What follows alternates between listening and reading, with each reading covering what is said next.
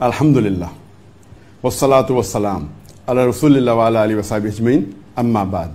A'udhu billahi minash shaitanir rajim. Bismillahir rahmanir rahim. وَمَنْ أَحْسَنُ قَالَ مِمَّنْ دَعَا إِلَى اللَّهِ وَعَمِلَ صَالِحًا وَقَالَ إِنَّنِي مِنَ الْمُسْلِمِينَ رَبِّ اشْرَحْ لِي صَدْرِي وَيَسِّرْ لِي أَمْرِي وَاحْلُلْ عُقْدَةً مِنْ لِسَانِي يَفْقَهُوا قَوْلِي. I welcome all the viewers of the Peace TV network, the Peace TV English, the Peace TV Urdu, the Peace TV Bangla, the Peace TV Chinese, and the social media platforms, that is the Al Hidayah, my Facebook and my YouTube channel, the Instagram and the Twitter. I welcome all the viewers with Islamic greetings. Assalamu alaikum wa rahmatullahi wa barakatuh. May peace, mercy and blessings of Allah subhanahu wa ta'ala, of Almighty God, be on all of you. I welcome you to the program Ask Dr. Zakir, Season 10, Session 5. Here you are most welcome to ask any questions on Islam and comparative religion, or questions that a non-Muslim may have posed and you are unable to reply, or any question that you find on the media that is attacking Islam. This is the opportunity. You can ask your question. The best is to ask on the Al Hidayah platform. The next is to ask as a text message on the WhatsApp. You can also ask on the Facebook, the YouTube, the Instagram, but the best is to ask as a text message on the WhatsApp, mentioning your name, your profession, your city and country of origin, to the WhatsApp number +60 11 21 33 33 60. I repeat, +60 11 21 33 33 60. We'll take the first question from the WhatsApp.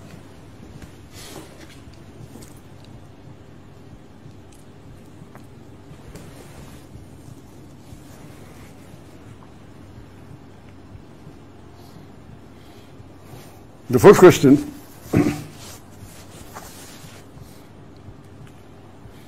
question, is, my name is Humaid from the UAE.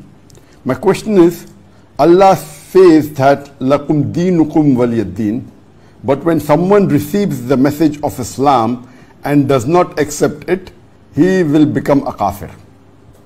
He will enter hell and will stay there always.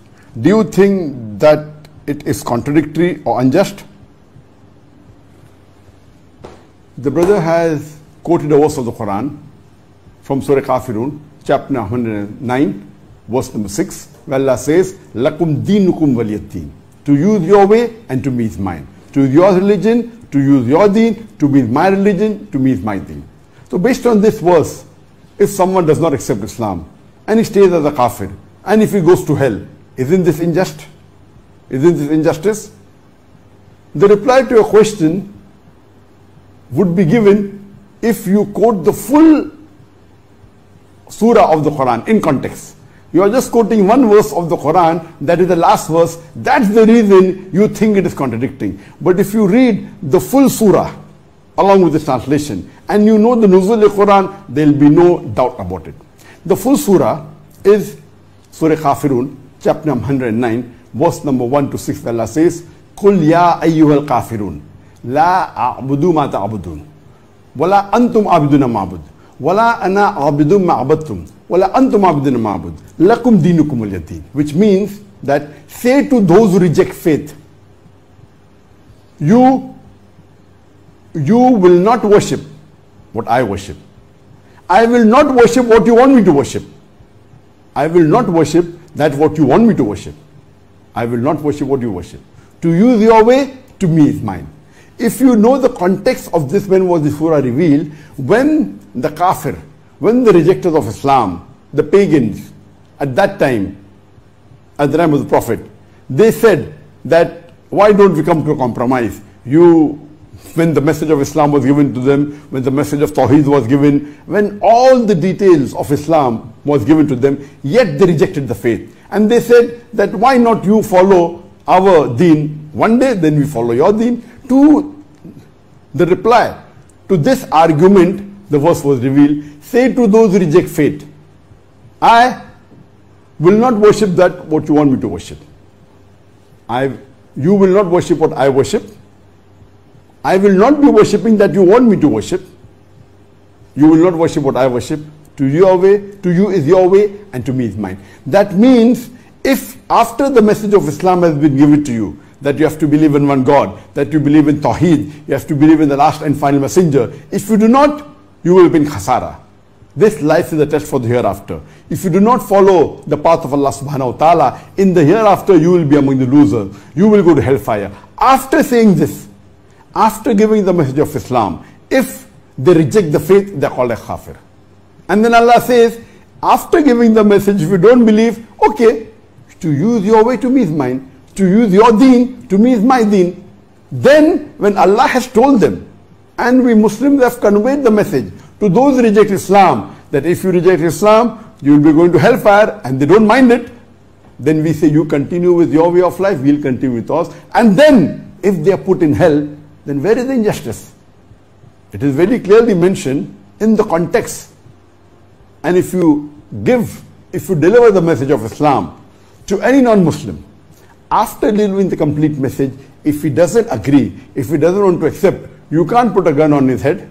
You can't force him to accept Islam. Quran clearly states in Surah Baqarah chapter 2 verse number 256, La ikrah fid din, there is no compulsory religion.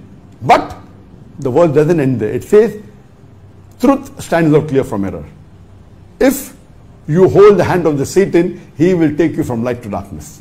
If you hold the hand of Allah subhanahu wa ta'ala, he will take you from darkness to light. The complete text.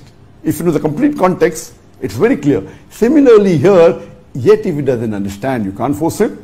You say, to you is your way, to me is mine. That means if you do not believe, that if you do not worship one Allah subhanahu wa ta'ala, if you do not obey in the commandments of Allah and His Rasul, you will be in khasara, you will be in loss, you will be in hellfire. And then, if he is put into hell, where is the injustice?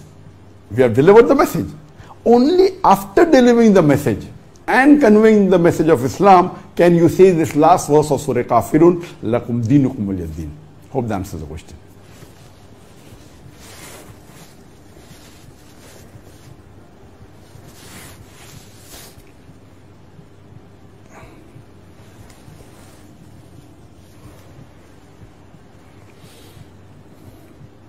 The next question.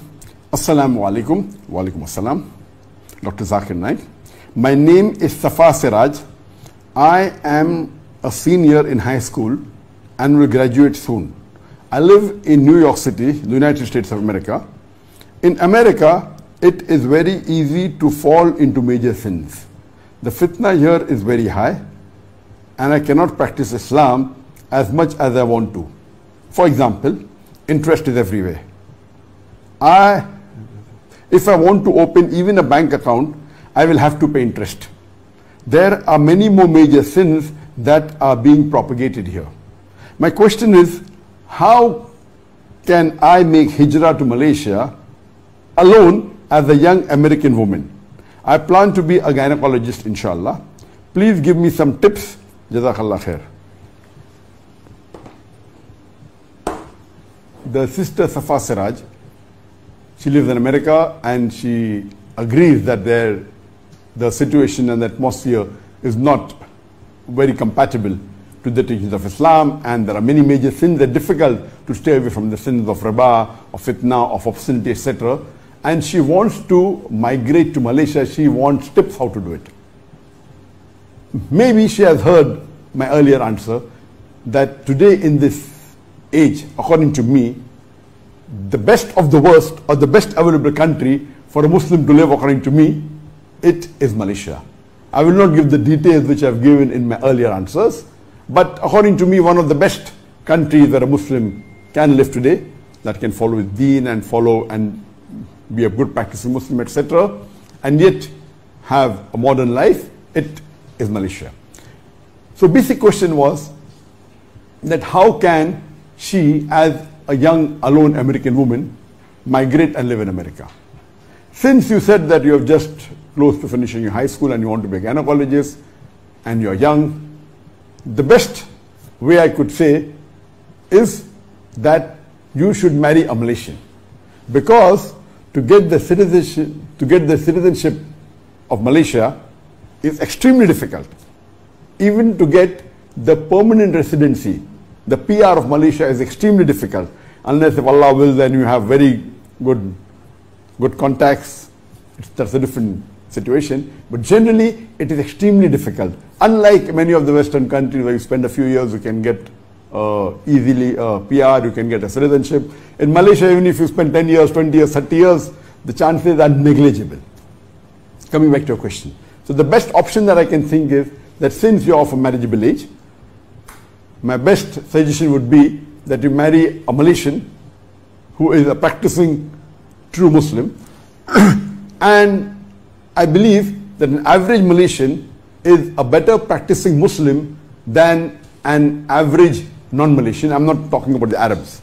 I'm not talking about the Gulf countries. They're on a different level. But talking about the Muslims from India, Pakistan, Bangladesh, or the other parts of the world. On an average Malaysian Muslim is a better practicing Muslim than an average Muslim in India or an average Muslim from Pakistan or from Bangladesh.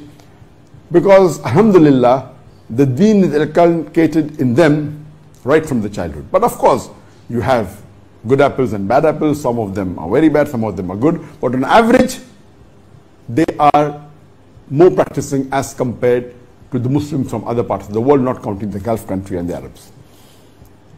The next solution is, if you cannot get a good spouse who's a Malaysian, the next option is that you can marry a good practicing Muslim who has a permanent residency of Malaysia. There are a few 100,000 who have permanent residency of Malaysia. And if you can find a good practicing Muslim, then also it's quite good, because if you marry a PR, for you to stay here is very easy. Otherwise, immigration is the most difficult in Malaysia. To get a tourist visa is very easy, but to get a residency visa is very difficult. Get a citizenship is extremely difficult. Get a PR is very difficult. Even to get a work permit is difficult. There are various rules and regulations. So this option is better. If you can marry a person who has a permanent residency, then but natural you directly get a spouse visa. And the children that are born, if you give birth to a children in Malaysia, then they get a citizenship. If you marry a Malaysian also, they get citizenship. But if you marry a PR and if you give birth in Malaysia, then all your children get Malaysian citizenship.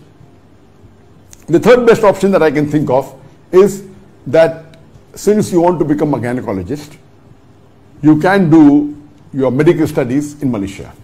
Malaysia has very good educational institutions, several, many, where they have for the undergraduates, they have for the graduates, they have for the postgraduates, they have for the PhD.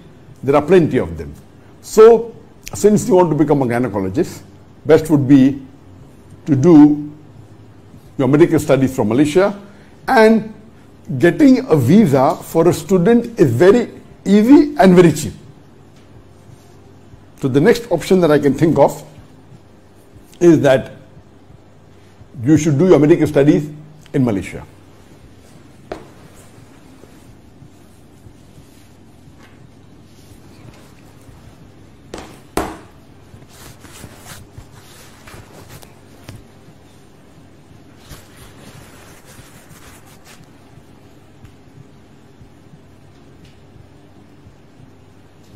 The fourth option can be that you can also marry a person who has a work permit, but this work permit is not for long, since you want to settle in Malaysia. If you marry a Malaysian citizenship, if you marry a person who has a Malaysian citizenship, it is the best. Next option would be a person who has a permanent residency, so that it's very easy. If you marry someone who has a work permit, then till his work visa is valid, maybe for 1 year, for 2 years, or 3 years, it's limited.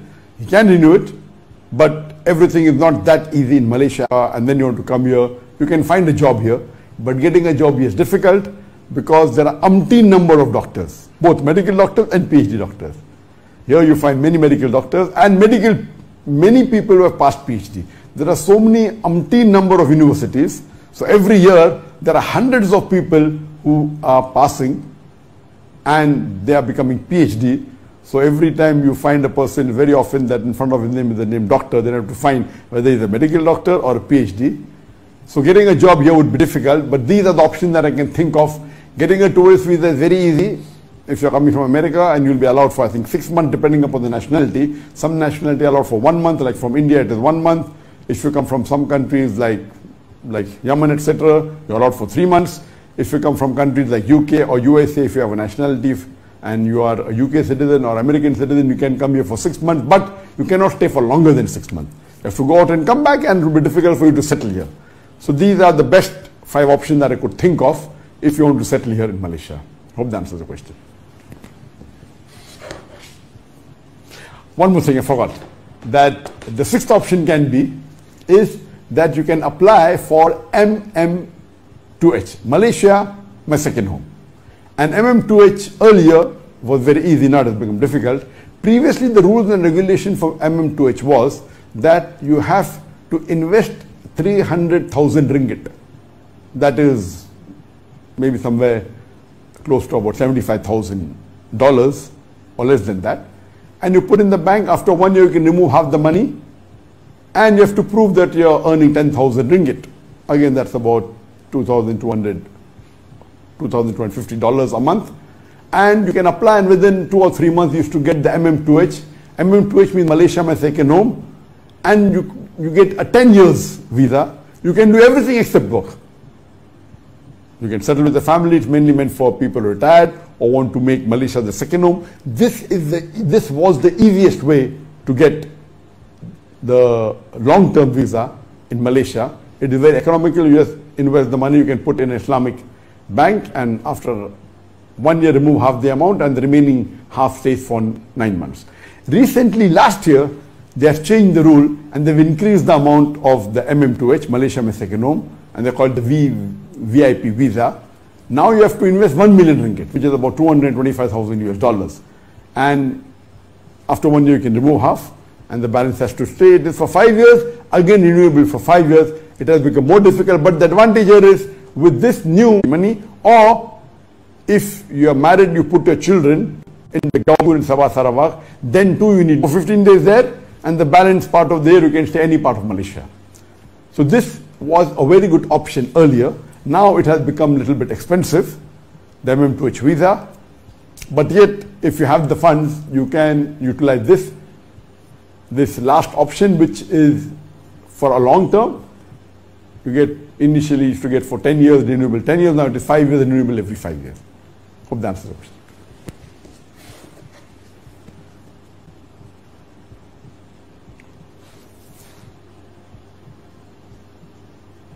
The next question. Assalamu alaikum.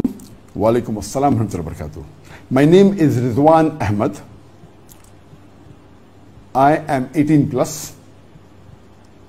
I am from Dhaka, Bangladesh, currently studying A-levels. I used to have true belief in Allah until I saw some random atheist videos. It created a lot of questions in my mind about Allah, that whether He is listening to me or not. The scientific things which are written in the Quran, whether it is written by Allah or someone very knowledgeable wrote it. I'm suffering from this. I'm suffering from these types of questions in my mind, and I would like to request you to reply to my message so that I can get a relief from this problem. The question posed by Rizwan Ahmad from Dhaka, Bangladesh is a common phenomena, because nowadays you find on the internet, the whole world has become a global village, and you find on the social media, there are various platforms in which there are missionaries working and they're attacking Muslims. There are Christian missionaries, there are other missionaries, there are atheists who try and attack Islam and take out faults in the Quran, ask questions which confuse a Muslim, and there are many Muslims who get confused, and from them, many of them even leave the deen. Though compared to the 2 billion Muslims, the numbers are very small, but even if few go, it is a disaster. So what is the solution? These people, these atheists, and those who attack Islam, who are critics of Islam, they pose such questions which is difficult for a normal Muslim or even for a pious Muslim to reply, because these are specialized questions and should be answered only by those who are specialized in answering to the non-Muslims. So that is the reason that we are having these sessions. Ask Dr. Zakir, ask Sheikh Farik, so that you can get the replies to this question. It's difficult for us to go to each of these websites. If we go, we'll be catering to a few hundred. But here, when we're having these live sessions, every week, initially when we started, there were more than 1 million, but now there are a few 100,000 every week watching this program. And after that, it's yet available on the platforms like YouTube, like Facebook, like Al-Hidayah, and millions are benefiting. So the reason we have this session is so that you can ask these questions. And what you said, that there are questions that bring doubt, that does Allah know us? You know, a question like was asked to me during last session, that if Allah knows everything, why do you have to do dua to Allah? If God knows what you want, why do you have to do dua to Allah is the question. And it's a logical question, and this answer was given by me in the last session. That what is the reason Allah wants us to do dua to Him? Even though He knows what you want, then there may be questions like, who created Allah? This is the old question which I've replied, but again I've replied in detail. So how to reply to these questions which trap a Muslim? And regarding your other question, that yes, there are scientific points in the Islam, there are many scientific points in the Quran, but most of them, they were known earlier. And that was the question that was asked to me 2 sessions before, which said that Quran says that the light of the moon was its own light. The light of the moon is its own light. But this was discovered by a Greek philosopher a few centuries ago, before the Quran was revealed. And the argument is correct. But I gave the reply, what they failed to realize that out of the thousands of things that are mentioned in the Quran, there are a few things which were discovered earlier, but the same Greek philosophers who said that the light of the moon was its own light, they also believed in the theory of geocentrism, that Earth is the center of the universe, which is totally wrong. They also believed that the Earth circled around the sun, which is totally wrong. So imagine someone picking up various things and only selecting that which is right and not copying that which is wrong. It cannot be possible. And I explained in the theory of probability. So these questions, when are posed, and when you try and find on the Google, yes, there was a Greek philosopher said that, that means that the Quran is nothing unique. But then I gave the reply, this theory of probability, that the chances of it being right is how much. And I gave the reply, which you can listen to my answer, which I gave 2 sessions earlier. So these questions that attack Islam have to be replied by someone who specialized in replying to the atheist, someone who specialized in replying logically to the non-Muslims. So that is the reason we have these sessions, Ask Dr. Zakir, in which 30% of these questions we pick up are mainly dealing with these non-Muslims who attack Islam and take out faults in the Islam to deviate the Muslims, and how to reply. 30% may be logical questions asked by Muslims who may not know the reply, and we reply to that. 30% may be questions on fiqh, and maybe 10% may be on pure comparative religion, quoting the Quran, the Vedas, etc. So this question answer session basically answers to most of these questions. So the 2 questions that you posed I already replied. What I would suggest to you, brother, is that you hear and watch all my sessions. You know, this is going on for more than 2 years. There are 10 seasons, and this is the 5th session. Each season I have, on average, approximately 6 sessions. Sometimes it has 9. So totally already more than 60 plus Ramadan would be 70 sessions have been taking place. And each session I reply about 15, sometimes 20. So more than 1,000 questions have been answered. And very few are repetition, less than 5%. So if you watch the answers to these 1,000 questions, inshallah, if not all, almost all your queries would be answered. So I do request you to watch all my answers of this session. Ask Dr. Zakir, and inshallah, almost all your queries would be answered. Hope that answers the question.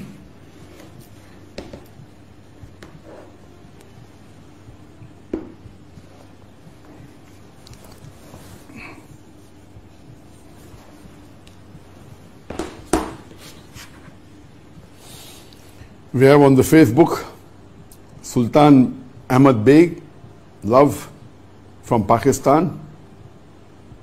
Hossein Vigri, love you Zakir Naik, I love you too. Shahid Mateen, M. Rahim, MashaAllah.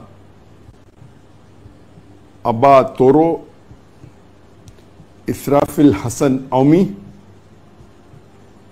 Aminul Islam Bulbul from Bangladesh, Harith Ayub Khatak, Samir Ubab,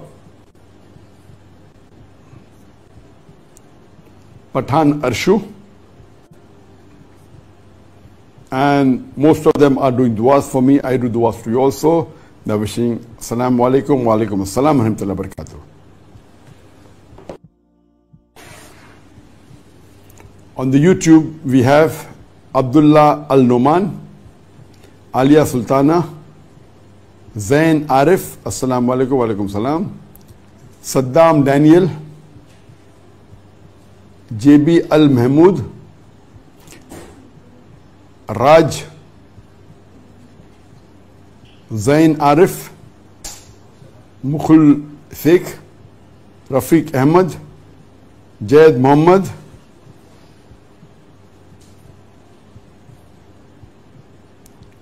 Moon Dream,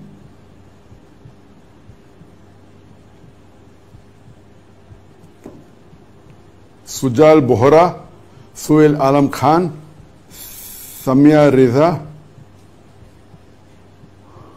Rakshinda Khan, Muhammad Siddiq, Sna Chisti, Sujal Bohra. Most of them are doing du'as for me. May I also pray that inshallah may Allah give you Jannat al-Firdaus. All the Muslims have done du'a for me. Many are saying salam wa alaikum assalam wa rahmatullahi wa barakatuh.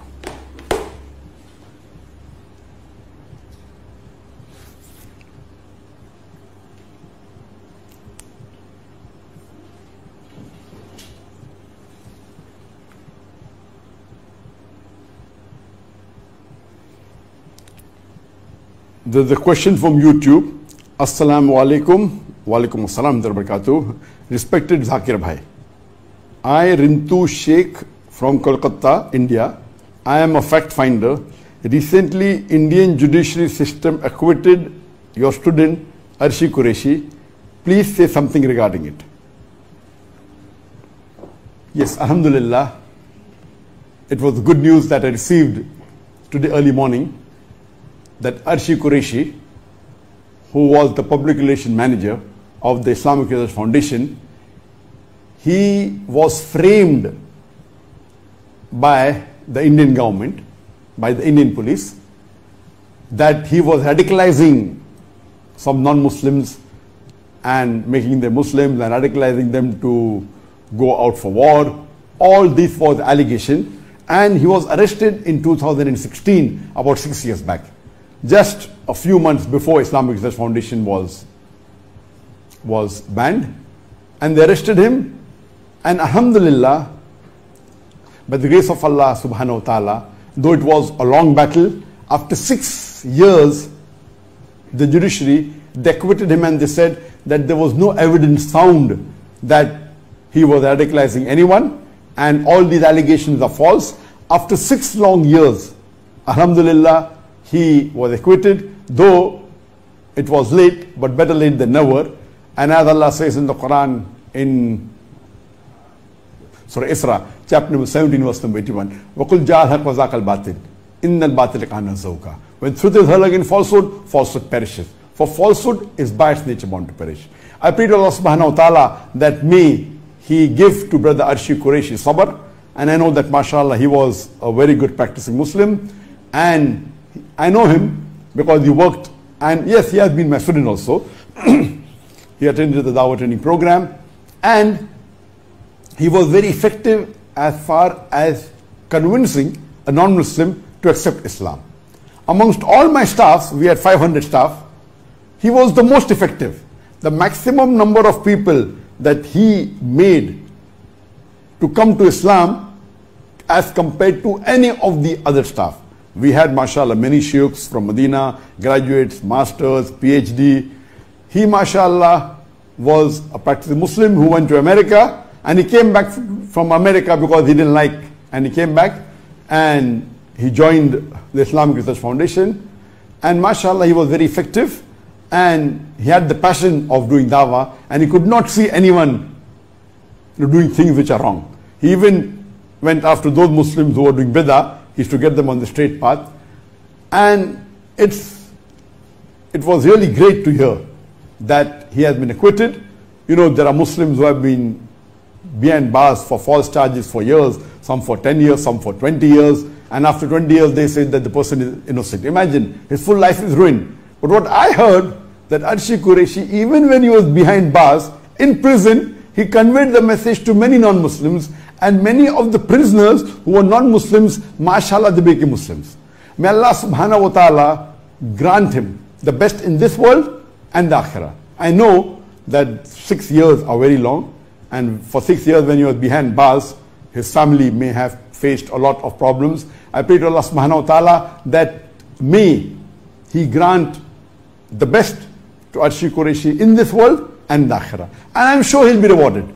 These are tests from Allah subhanahu wa ta'ala. And the test is that when a da'i, when he propagates Islam and is accused and put behind bars, you have examples of several such scholars, Ahmad ibn Hanbal, Imam ibn Taymiyyah, and many of them, and how they faced. So even going to the jail is one of the sunnahs, that, the Sahabas were tortured, they were imprisoned, etc. So, and I pray to Allah subhanahu wa ta'ala that this 6 years, I'm sure, may have made Arshi a stronger Muslim and a better da'i. And it's a slap on the face of the Indian government, and yet we have faith in the judiciary, though we know that after the new government has come and BJP has come to power since 2014, the judiciary is deteriorating, but yet there are some good judges yet there, mashallah, and this is an example that they acquitted him and they acquitted him of all the charges. So yet there is some light, there is some ray of hope, though we know that the judiciary is not the same as before. And that's the reason when people ask me that, Zakir, why don't you go back to India and face the charges? Going back is no problem. It will be foolish for me to go back when I know that the government is unjust. Even if they are not able to prove that I have done wrong or broken the law, it may take 5 years, 10 years, 20 years, and imagine all my work would be spoiled. So this is the hikmah, what we learned from the lifestyle of the seerah of the Prophet. What did the Prophet do? When he knew people were going to take his life, were going to attack him, he did hijrah. So I did the sunnah of the Prophet and did hijrah from India to Malaysia. And Malaysia, one of the best countries, as I said in my earlier answer, one of the best countries to live in. I did hijrah to Malaysia. There were more than 15 countries that were calling me. I did a survey and I chose to live in Malaysia. Going back is no problem, but all my dawah would have been stopped maybe with a few people there. And alhamdulillah, after I did hijrah, my dawah increased, my reach increased, alhamdulillah, by the sake of Allah subhanahu wa ta'ala, with the help of Allah subhanahu wa ta'ala. So we take guidance from the seerah. Everyone, it's not possible, can do hijrah. It's with Allah's help that I did hijrah. And Arshi Qureshi, he didn't have the time. He could not do. So Allah put him to a test. And I'm sure that Arshi Qureshi passed this test. And I pray to Allah subhanahu wa ta'ala that may he give him the best of whatever rest of the life he has. And inshallah, in the akhirah, he will grant him Jannat al-Firdaus, inshallah. I pray to Allah subhanahu wa ta'ala to grant him Jannat al-Firdaus, al-Ala, and inshallah we hope to meet Arshi Qureshi in akhirah in Jannat al-Firdaus. Ameen.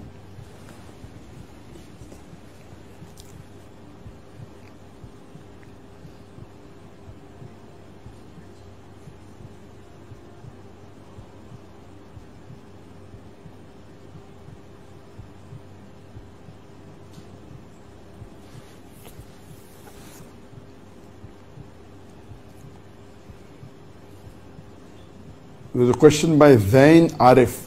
Assalamu alaikum. Wa alaikum assalam wa barakatuh. Dr. Zakir, I have two questions. Firstly, should I be a Sunni or a Shia? My second question is, should I read the Quran in English, which I understand better, or should I read it in Arabic? I'm a new Muslim. The person who asked the question is a new Muslim, he's a revert, and he's asked, should I be a Sunni or a Shia? If you read the Quran, there is no Sunni or Shia, there is only a Muslim. Allah says, Qala innani minal muslimin. The ayah I quoted in the beginning of the session from Surah Fussilat, chapter number 40 and verse number 33. And then in the ending it says, Qala innani minal muslimin. Say that I'm Muslim. So there's no Shia Sunni in Islam. These have been made by the people. You, as a practicing Muslim, you should follow Quran and say Hadith. So the right thing is you should be a Muslim. I know because of all the various sects that have emerged in Islam, there should be no sects. What you should follow is Quran and the Sahih Hadith. And anyone who follows the Quran and Sahih Hadith is a practicing Muslim. And anyone who follows Allah and His Rasul and follows the teachings of the Sahaba, they are on the straight path. All those who do not agree with the Sahabas and the teachings and the Khulfa Rashidin, they are on the wrong track. The Prophet clearly mentioned that you have to follow me and the teachings of the Khulfa Rashidin. You have to follow me and the Sahabas. So all those who claim to be Muslims and they don't follow the Khulfa Rashidin, the four Khulfa Rashidin, that is Hazrat Abu Bakr, Hazrat Umar, Hazrat Osman, Hazrat Ali, all of them, Khulfa Rashidin, and the Sahabas, they are on the wrong track. You have to follow Allah, His Rasul, and the last time final messenger said you have to follow the Khulfa Rashidin and the Sahabas. Coming to your second question, that since you're a revert, is it better to read the Quran with English translation or in Arabic? Since you understand English but don't understand Arabic. The best would be is to read in Arabic and in the language you understand the best. If you read in Arabic, but naturally you get the sawab. If you know Arabic as a language, it's the best. Besides getting sawab, you can know the message and implement on the message. If you don't know Arabic as a language, then read the Arabic portion as well as read the English translation of the Quran if you know English as your best language. You should read the translation of the Quran in the language you understand best, because the Quran was revealed to be implemented. The Quran is the most positive book in the world. It's a proclamation to humanity. It's an assurance to those in doubt. It's a solace to the suffering. It's a hope to those in despair. It's a fountain of worth. It's a fountain of mercy and wisdom. It's a warning to the heedless. And all this you can only get if you understand the meaning. So if you don't know Arabic as a language, the best would be to read the translation in the language you understand the best. Hope that answers the question.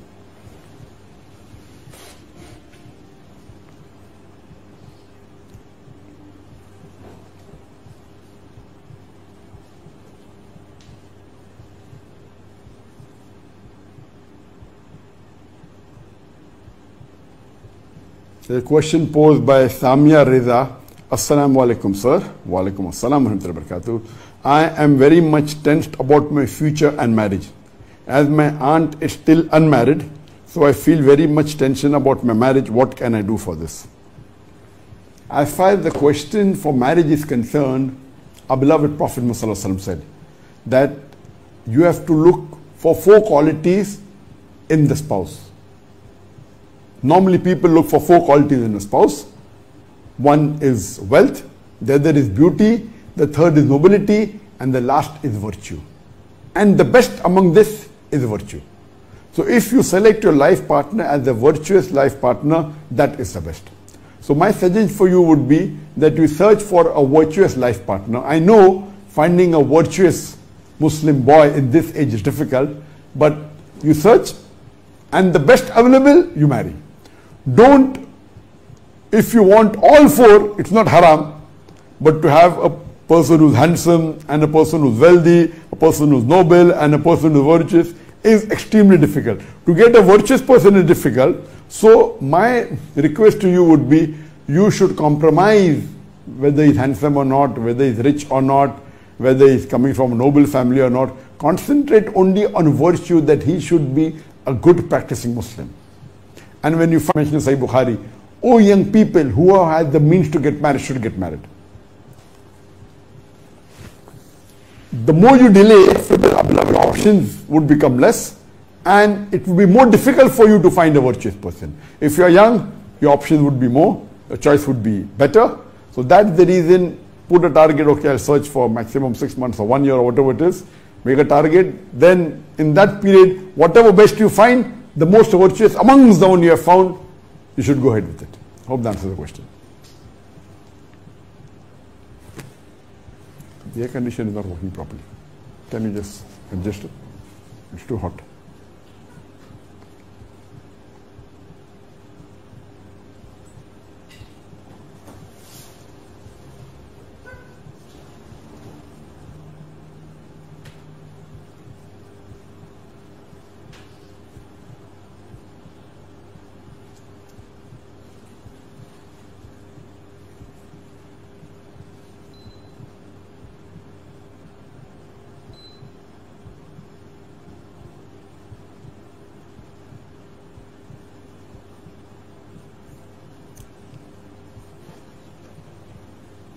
Abdus Samad, Assalamu alaikum, wa alaikum assalam. I am tired with life. I do namaz, that is salah. Also, I can't find my purpose of life. My advice to Abdus Salam would be that since you cannot find your purpose of life, I would request you to see my talk on what is the purpose of life. Inshallah, when you hear my talk, it's available on the YouTube, available on the Facebook. Inshallah, this would really open your vision, and inshallah it would put you back onto track. You can also go to Al Hidayah platform, and Al Hidayah platform also has a course, what is the purpose of life. If you go to Dr. Zakir Naik section, there are two sections. One is Dr. Zakir Naik and one is other speakers. If you go to the section of Dr. Zakir Naik, there is a course, what is the purpose of life. If you attend the course, this has got even a study guide, it has got the script, it has got a questionnaire, it has assessment. Inshallah, this would be beneficial for you.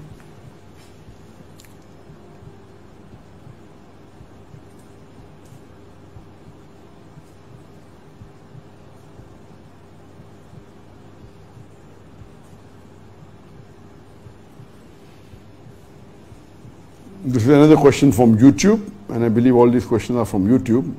It's a live question. Asked by Ahmad, is Allah fair to everyone? If life is like an examination for afterlife, then why He created unhealthy people? Shouldn't He be fair to everyone as He's taking exams? Question posed by Ahmad is that if this life is a test for the hereafter, then why did He create some people unhealthy while the other are healthy? Isn't it unjust? Isn't it unjust for the people who are unhealthy? Allah says in the Quran in Surah Mulk chapter number 6 and verse number 2 that Allah has created death and life to test which of you is good in deeds. So this life that we are leading in this world is a test for the hereafter. He's testing which of us is good in deeds. Now the question poses that isn't it injustice that some people are healthy and some people are unhealthy? Whenever an examination is given, the question paper keeps on changing. It's not the same. If the question paper is the same, then where is the test? So Allah subhanahu wa ta'ala tests some people with health, some people with wealth. Some people He makes healthy, some people He makes unhealthy. Some people are born with congenital defects. Allah wants to test that. Let me see if I make this person unhealthy, does he yet worship me? If I make the person healthy, is he grateful to me or not? Allah tests some people with wealth. Some people He makes them rich, some people He makes them poor. He's testing that those people He makes them rich, are they giving zakat? Are they giving charity? Those He's making poor, those who He has made poor, do they yet have faith in Allah subhanahu wa ta'ala? Do they yet worship Him? So Allah subhanahu wa ta'ala tests some people with wealth, some people with poverty, some people with health, some people with disease. Some people He makes them intelligent, some people He makes less intelligent. So different people He tests in different way, and depending upon the ability and the facility Allah has given you, He gives you marks depending on that. For example, a person who's rich, he has to pay zakat. But the person who's poor, he has to pay no zakat. He gets 100 out of 100 in zakat. But a person who's rich, most of them, they do not pay zakat. They'll get less marks. Or some may pay part zakat, they'll get half the marks. So depending upon the facility Allah has given you, because the test for a rich man is difficult. For most of the rich people, they may deviate, they may not remember Allah subhanahu wa ta'ala, they may not give charity, they may not give zakat. The poor man, he gets full marks, he remembers Allah more. So you never know.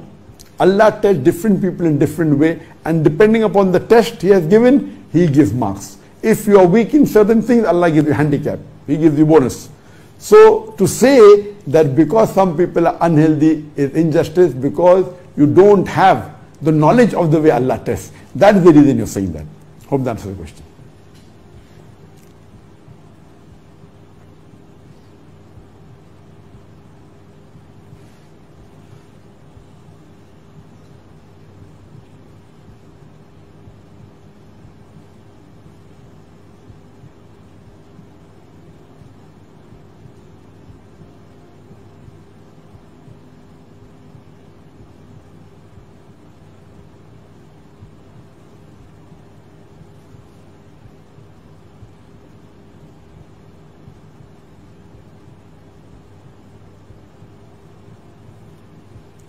The question posed on the YouTube by Taha Akhtar.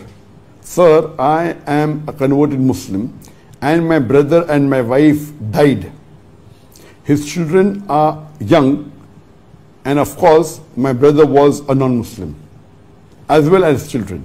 Should I convert them to Islam at this age? Brother Taha is a convert, he is a revert, and his brother yet was a non-Muslim. He and his wife died and the children are very young.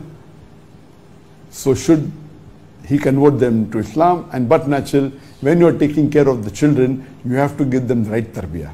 The moment you teach them about Islam, about Salah, etc., they're young, they will follow you. Automatically they become Muslims. If you ask them, should you convert them? Yes. You should convert, because that is the best for them in this world and the Akhirah. Because you are the guardian. You have to give them the right tarbiyah. Just because your brother was a Hindu and you know that Islam is the right way of life, it's the right religion, it's the right deen. So but natural, you have to give them the Islamic knowledge, the Islamic upbringing, and make them good practicing Muslims.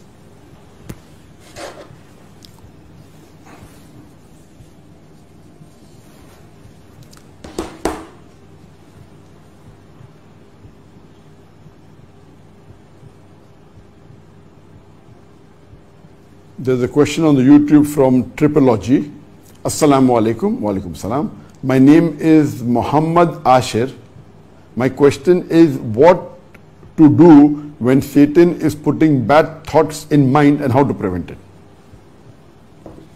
When Satan whispers and does waswasa, as the Quran says, you have to say, A'udhu billahi minash shaitanir rajim. Say, I seek refuge with Allah from Satan the accursed. So when you have these whispers of the Satan, you have to say, A'udhu billahi minash shaitanir rajim, that you seek refuge. Say, I seek refuge with Allah from Satan the accursed. And it is better that you recite certain surahs. You can recite the last two kuls, which are the Mu'awwidhatayn, Surah Falaq and Surah Nas. You can recite the Quran. And when this thought comes, you seek refuge in Allah and go away from this thought. Don't ponder over them. If you ponder, then the chances you'll deviate. So when this thought comes, just say A'udhu billahi minash shaitanir rajim, and you can read the Quran, or you can pray, you can offer salah, whether it be the fard or the sunnah salah. This will help you to take your mind off.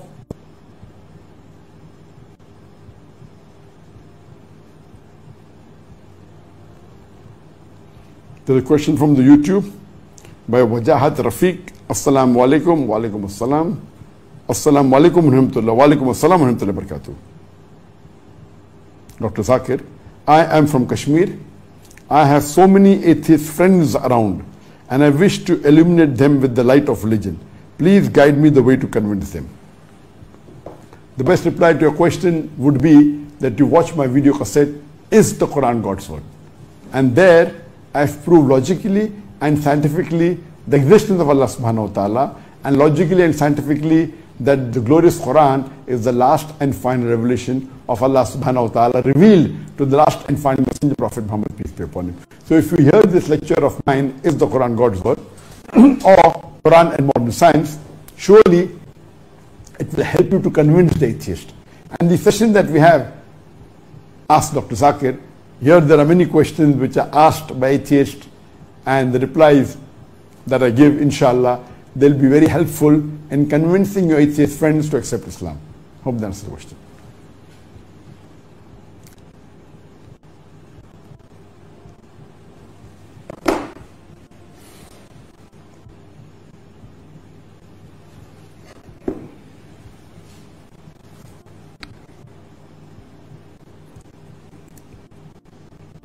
The next question we'll take from WhatsApp.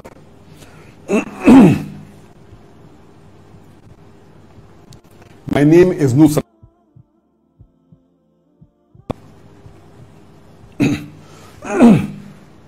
My name is Nusrat. I am a university teacher in USA. I teach economics cost analysis course which involves calculations with interest. Am I allowed to teach such a course? Sister Nusrat is a teacher in USA and she teaches economics, in which there is a course of cost analysis in which she has to teach about interest. So is it allowed for her to teach about interest? Teaching about interest per se is no problem as long as you do not promote it. While teaching economics, a course on cost analysis, when you talk about how to calculate the interest, at the same time if you say that interest is haram and talk about the negative points about interest, you can hear my talk on interest-free economy. There I've proved the ill effects of interest, etc. So what you do is that if you're a teacher and if there's a subject on interest, while teaching about how to calculate interest, if you make it a point mentioning it's haram, that it is a major sin in Islam, and there are no less than 8 places where Allah mentions about interest, about riba, and say it's haram. And Allah says in Surah Baqarah chapter number 2, verse number 279 and verse number 278 and 279, that if you give up not your demands of riba, Allah and His Rasul will wage a war against you. So if you say all these things, that's haram and the ill effects of interest, no problem. And you can promote Islamic banking, that you can go to an Islamic bank, and if you take a loan on the Sharia principles, on Musharika or Murhaba or Cost Plus, then it's perfect. So while teaching, you promote the Islamic economics, promote the Sharia way of how to give finance, then there's no problem at all.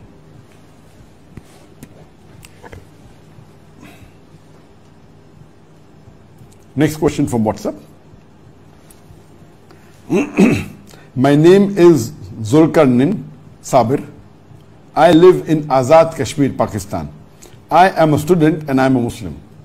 I have a question that we are all children of Adam, peace be upon him. Then why are our languages different from each other? The question posed is that if we are all children of Adam, then why are the languages different? Allah says in the Quran in Surah Hujurat chapter number 49 verse number 13, Ya ayyuhan nasu inna khalaqnakum min zakarin wa unsa wa ja'alnakum shu'uban wa qaba'ila lita'arafu inna akramakum indallahi atqakum innallaha alimun kabir. O humankind, we have created you from a single pair of male and female and have divided you into nations and tribes so that you shall recognize each other, not that you shall despise each other. And the most honored in the sight of Allah subhanahu wa ta'ala is the person who has taqwa, the person who has God consciousness, who has piety, who has righteousness. So here Allah says that the whole humankind have been created from one pair, Adam and Eve, peace be upon them. And He has divided us into nations and tribes so that you shall recognize each other, not that you shall despise each other. Regarding the question that if we all are children of Adam, then why are the languages different? Allah says in Surah Rum chapter number 30 verse number 22 that amongst His signs is that He has created the heavens and the earth and has made the variations in the languages and the color. And these are signs for those who know. So Allah says that amongst His ayat, amongst His signs is the creation of the heavens and earth. And amongst His signs is also that He has created the human beings to speak different languages and from different colors. This is a sign for those who understand. Now, question is that if we are all children of Adam, then how come we are speaking different languages? Allah says not only different languages, He has made them in different colors also. It's very simple. There are many people who migrate to USA from India, from Pakistan, from Bangladesh. Many of the parents don't know English. They go to America and they speak fluent English. So the father doesn't know English, the mother doesn't know English, but the child knows English. It's nothing unique. It's not necessary that the children should speak or the father should speak all the languages the children know. That's the normal case. But there are many cases in which the children may learn other languages which the parents don't know. Coming to the other example given in the Quran of colors, that Allah has created you to speak different languages and in different colors, and have made you into nations and tribes so that you shall recognize each other, not that you shall despise each other, so that you know each other, not that you fight amongst each other. Now, we know that the parents, if they have many children, it's not necessary that the complexion, that the color of all the children are the same. Some may be dark, some may be medium, some may be fair, some may be wheatish. Most of the time they may be similar complexion, but you find many a times that one brother is dark, the other brother is fair, one sister is wheatish, the other is dark. Keeps on changing. And then their children, when they get married, then the grandchildren, if you see the color of the grandchildren, there will be more variation. Then the great-grandchildren will have more variation. Then the great-great-great-grandchildren will have more variation. Adam alayhi salam, that's down so many generations.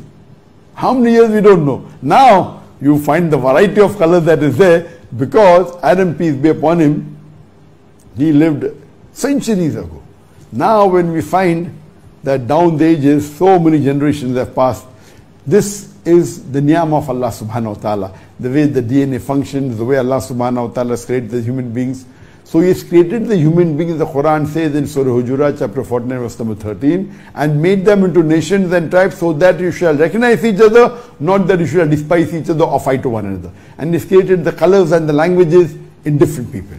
So it's not illogical that the parents can have children who speak different languages and different colors, and Adam, peace be upon him, you are the great-great-great-grandfather. So all the more reason the variation in color and the variation in languages would be much more as compared to few generations. Hope that answers the question.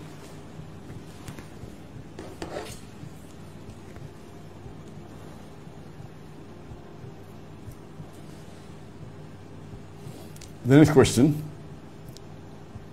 Assalamu alaikum wa rahmatullahi wa barakatuh. Wa alaikum assalam wa rahmatullahi wa barakatuh. I am Sefali, a student of class 12, and I am from West Bengal, India. I have some belief in Islam, but I belong to Sanatan Dharma, Hindu. My question is that as per our religion, there are many gods,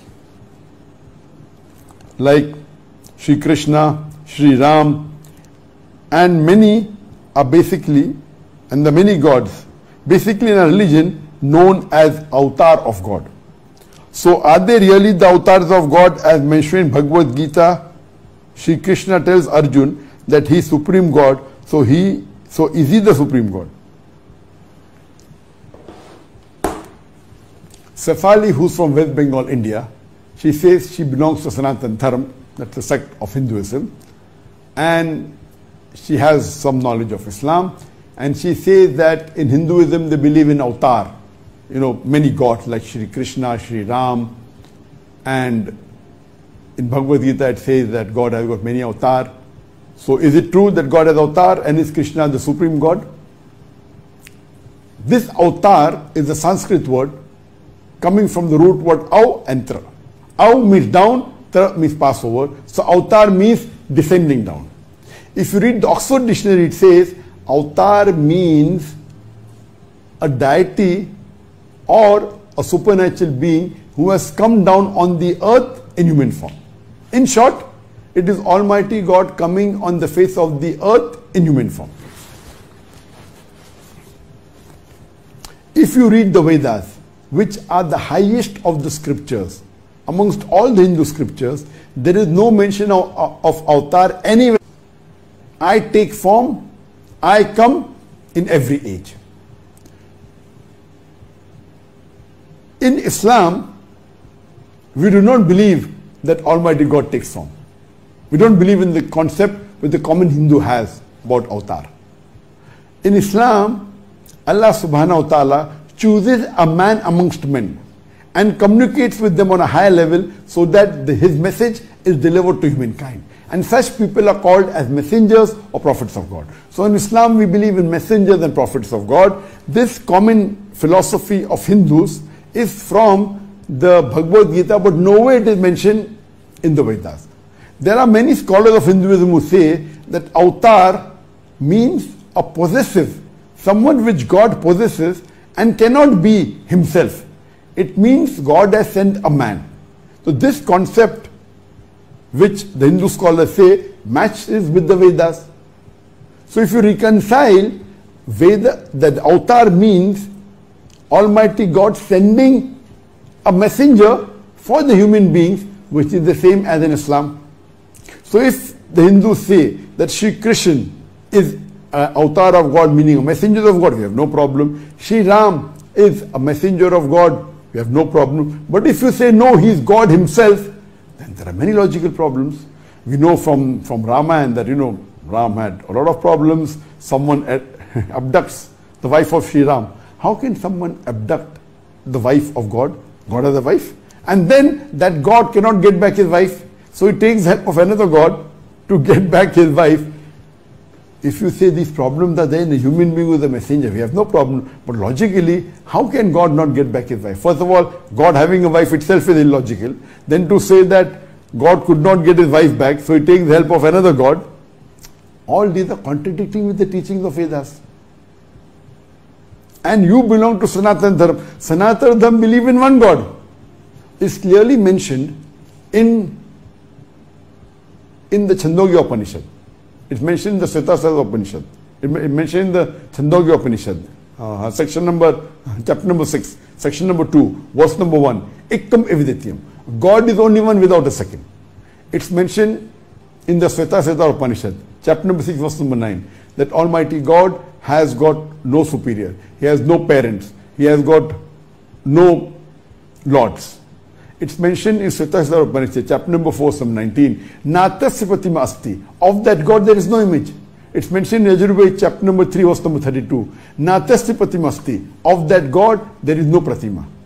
Pratima means an image, a portrait, a picture, a painting. So it's mentioned in Yajurveda, chapter number 3, verse number 32. Natasya pratima asti. Of that God there is no picture, there is no sculpture, there is no painting, there is no portrait, there is no statue.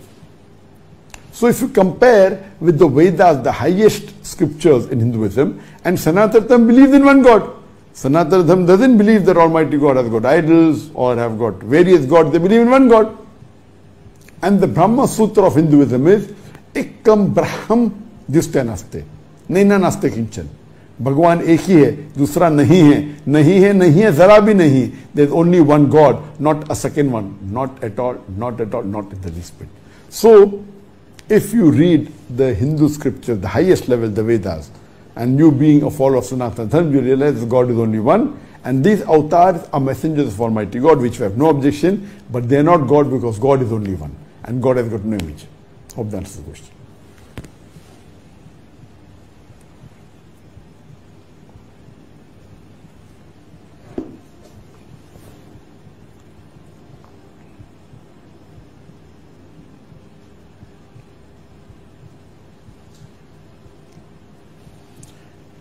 The next question.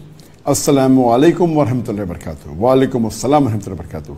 My name is Maryam and I am a student currently living in America. I know from a hadith and from your videos that it is better for women to pray at home rather than in the mosque. However, some scholars say that those hadith were for that time where it was rare for women to go out in public. They say that since nowadays women go shopping, go to parks, etc., why should they not go to mosque? Please answer this question. It will help me a lot and I really want to go to the mosque. You rightly said that I did say in my lecture and my question answer session that the hadith of the Prophet ﷺ, where the Prophet said, it is better for the woman to pray in an inner chamber than to pray in the portico, that is the veranda. It is better for her to pray in the veranda than to pray in the mosque. This is a hadith. But at the same time, if you hear my full lecture on women's rights and the question and session, I also said that the Prophet said in Sahih Bukhari, volume number 1, hadith number 865, the Prophet said, when the female servants ask you permission to go to the mosque even at night, allow them. The Prophet said in Sahih Bukhari, volume 1, hadith number 865, that when the female servants of Allah ask permission from the husbands to go to the mosque even at night, to give them. There's another hadith in Sahih Bukhari, volume number 1, hadith number 899, where the Prophet said, do not prevent the female servants of Allah from going to the mosque. There are several hadith in Bukhari, several hadith in Muslim. It's mentioned in Sahih Muslim, volume number 1, hadith number 442, that the beloved Prophet said, do not prevent the female servants of Allah from going to the mosque. So to say that some scholars said that at the olden times, at the time of the Prophet, women did not go out, therefore women were prevented, this is only fabrication. These people are not scholars. I don't know which scholar says that. They aren't scholars, they may be some layman or uneducated people. At the time of the Prophet, the women went to the mosque. There are several hadith in which the women asked questions to the Prophet in the mosque. There are several hadith. When they prayed, the men were in the front, the women were behind, and the children were in between. The various hadith.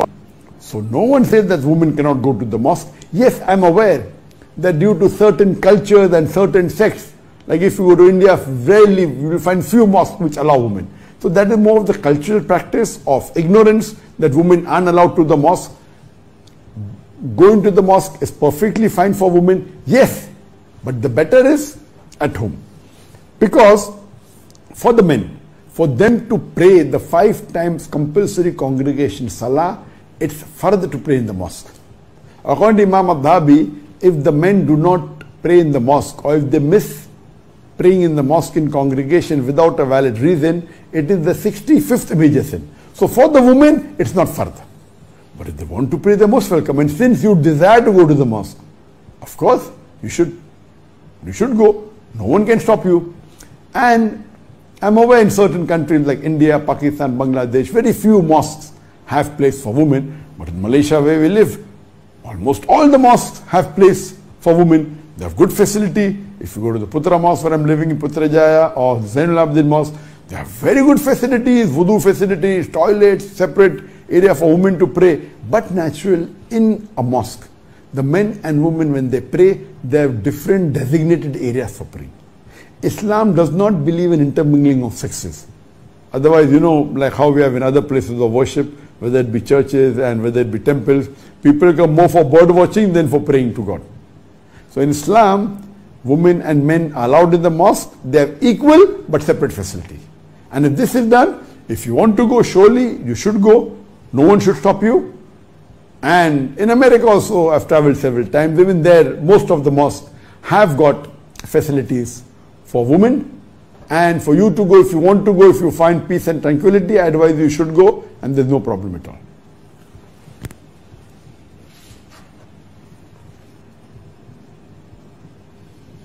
We have on the Facebook, Jisan Alwi, Mohammad Siyam, Assalamu alaikum, love from Bangladesh, Ziaul Haq Jewel, Mustafa Zir Rahman Munna, Riyadul Islam, Rocky Bhai, Wasim Akram,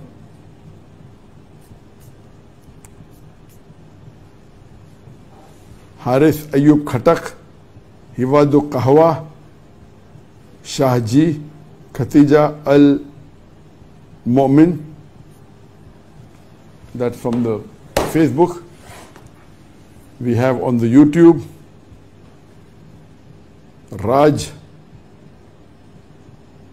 Muawwid Ali Yusuf Randwa, Nadir,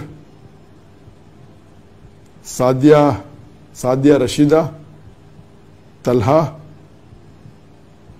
Ilmi Dawa,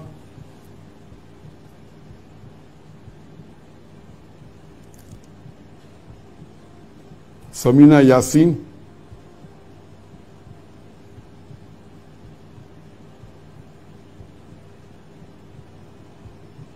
most of them are wishing me salam, wa alaikum assalam. They're doing du'as for me. I do du'a to you also. I do du'a for you too.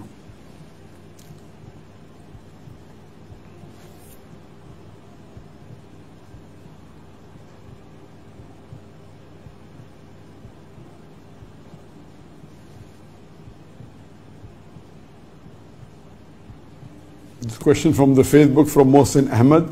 Is it permissible for the head of an organization to sign the documents of his employee for loan from a bank which involves interest? As we discussed earlier, that interest is haram. It is the 12th major sin in Islam. Allah says in the Quran in Surah Baqarah chapter verse number 278 to 79 that those who give up not the demands of riba take notice of war from Allah and His Rasul. If you involve in riba, Allah and the Rasul will wage war against you. There are several hadith in which the Prophet said it is prohibited for a person to give interest, to take interest, or be a middleman, or be a witness. So if you are signing any documents, you are helping. And Allah clearly says in the Quran in Surah Ma'idah chapter 5 verse number 2 that help each other in bir and taqwa, in righteousness and good deeds. But do not help one another in sin and rancor. So you cannot help one another in riba, which is a major sin in Islam. It's the 12th major sin in Islam. And our beloved Prophet ﷺ said that there are various levels of riba.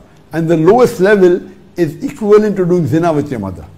So if the head of an organization signs any paper to facilitate him to get a loan from the bank which is riba based, it's totally haram. Leave aside head of the organization. Even as a friend you go and help someone open an account in the bank or facilitate him in any way for any of the involvement of banking which are involving riba, it is haram.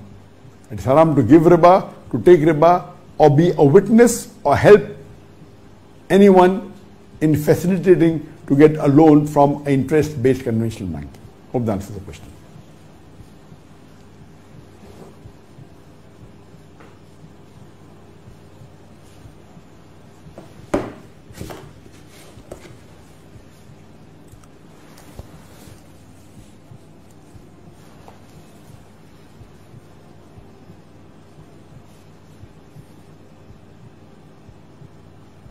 The next question.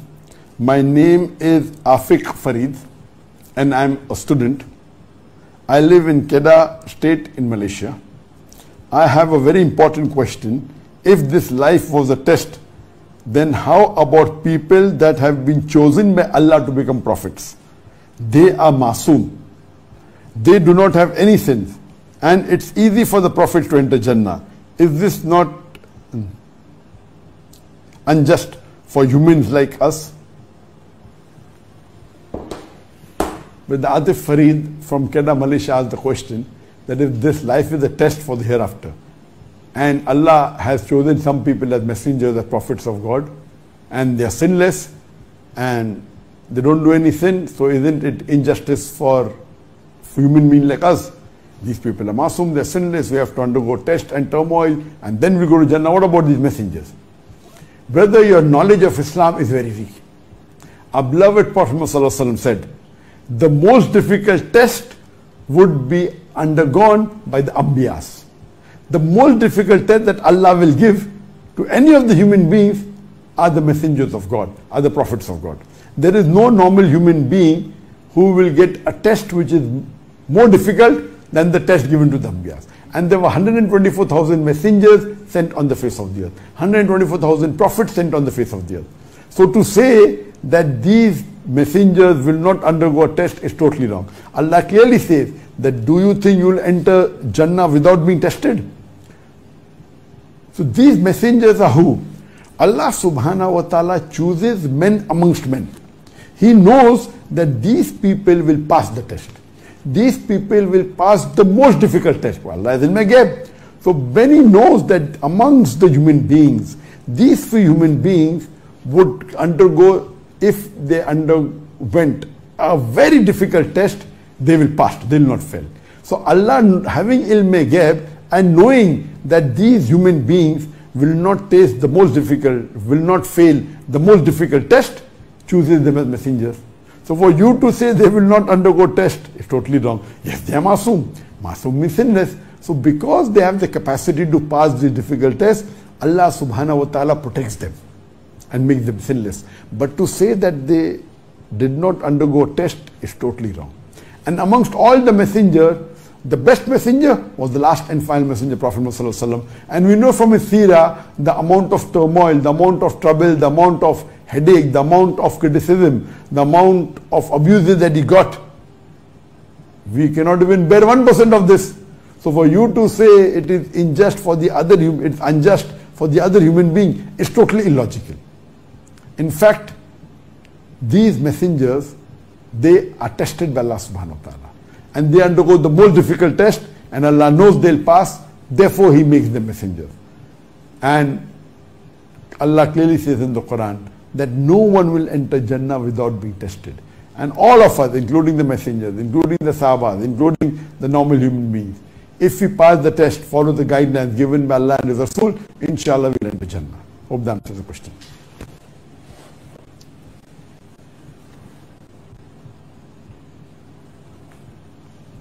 The next question. Assalamu alaikum, Zakir Sahab. Wa alaikum assalam wa rahmatullahi wa barakatuh. My name is Tanzeem Ahmed. Country India, city Bareilly, profession electronic engineering. My question is, if the congregation of Fajr is taking place and a person comes late after the Salah has started, then the Jama'ah. Because some people perform first 2 rakah sunnah, then join the Fajr Jama'ah. Tanzeem Ahmed has asked the question that if the Fajr Salah has started and if you come late, should you join the Jama'ah directly or pray the 2 rakah sunnah first and then join the Jama'ah? I know there are many Muslims, especially in the Indian subcontinent, etc., where if the Fajr Salah has started, they don't join the Salah, they pray 2 rakah sunnah and then join. There's a hadith of the beloved Prophet ﷺ which says that the 2 rakah sunnah Salah before the Fajr is more valuable than the earth and the wealth in it. So based on this hadith, people don't want to miss the 2 rakah sunnah before the Fajr Salah, before the Fajr Salah. And there's a hadith which says that after the Fajr Salah, there is no other Salah, and until the sun has risen, and after the Asr Salah, there is no Salah until the sun has set. So based on this, because you cannot pray after Fajr, and 2 rakah sunnah is very important, there are some people who don't join the Jama'ah, they pray 2 rakah sunnah and then they join the Jama'ah. The ruling in Islam is if the congregation has started, and if you have not prayed that Salah of that congregation, you have to join. You cannot pray sunnah first. You have to pray the Fajr first, the Farz Salah first, because the Farz is a compulsory Salah. The sunnah is optional, even though it may be rewarding. So you cannot delay the Farz to offer your sunnah. And there's hadith of the Prophet that once the Prophet, when he finished his Fajr Salah, he saw one of the Sahabas, he started reading 2 rakah. So he asked him, and he told him that after the Fajr Salah, there is no sunnah. So the Sahaba replied that I had come late. I missed my sunnah, so I am praying the sunnah I missed. And the Prophet was silent. When Prophet is silent, it means the Prophet gave approval. So if the Fajr Salah has started, and if you come a bit late, what you should do is join the Fajr Salah. And after the Fajr Salah is over, you can pray the Sunnah. Though normally praying Sunnah after the Fajr is not permitted, but if there's a valid reason that if missed it, you can pray. There's hadith in Bukhari that the Prophet prayed 2 rakah Sunnah after even the Asr Salah. And when he was asked, he said that some people came during the Zuhr Salah and I could not pray my Sunnah after the Zuhr Salah, so he prayed after the Asr. Normally praying after Asr is not advisable, you should not pray, but if there is a valid reason, you can pray. If you are doing tawaf, There's Salatul Tawaf. So some people, if they're doing Tawaf after Asr, they do the Tawaf but don't read the 2 rakah Salatul Tawaf. What they do, they wait for Maghrib Salah, after Maghrib Salah they read. No. If there is a reason, then if you're doing Tawaf after Asr, there's no problem, there is no Hajj. You can pray the 2 rakah Sunnah of Salatul Tawaf after Asr, before sunset you can do, because there's a valid reason. Hope that answers the question.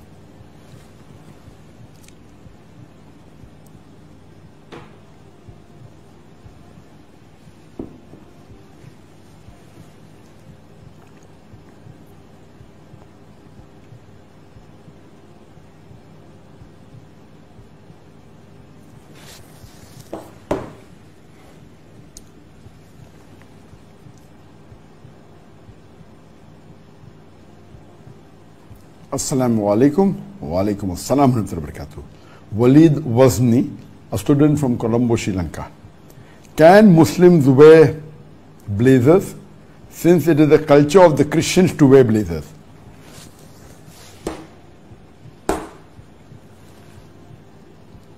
Walid Wazni has asked the question, can Muslims wear blazers because it is the culture of the Christians to wear blazers? What is prohibited in Islam is for any Muslim to wear a symbol of Christianity or wear something which is a sign of Christianity. For a Muslim, it's not permitted that he can wear a cross, because a cross is a sign of Christianity. A Muslim cannot wear a vermilion or a tikka, which is a sign of Hinduism. But nowhere does the Quran and Hadith say that you cannot follow culture. You cannot wear anything which is a sign of the non-believers, like a cross, like a tea. Nowhere in the Bible is it mentioned that wearing blazer is a sign of Christianity. Yes, it is a Western culture. To say Christian culture is wrong, it's a Western culture. So as long as there is no prohibition in the Sharia from wearing a blazer, there is no problem. Wearing a suit is no problem. There is no text in the Quran or Hadith which says you cannot wear suit. And since wearing a suit or wearing a blazer doesn't go against the Sharia, you can very well wear it. What you cannot wear? Follow a culture which is against the Sharia. For example, if you say it's the Western culture to wear shorts, you cannot wear shorts, because it is against the Islamic Sharia to wear shorts, to showing your satar. You have to cover your satar. So you cannot, a gent cannot wear shorts which is above the knees. It is not permitted. So following a culture which is against the Islamic Sharia is prohibited. But blazer, wearing a blazer, it's mubah, it's optional. So there is no harm at all. Surely a Muslim can wear blazer or a suit, etc. It's not prohibited and it's permitted. Alhamdulillah.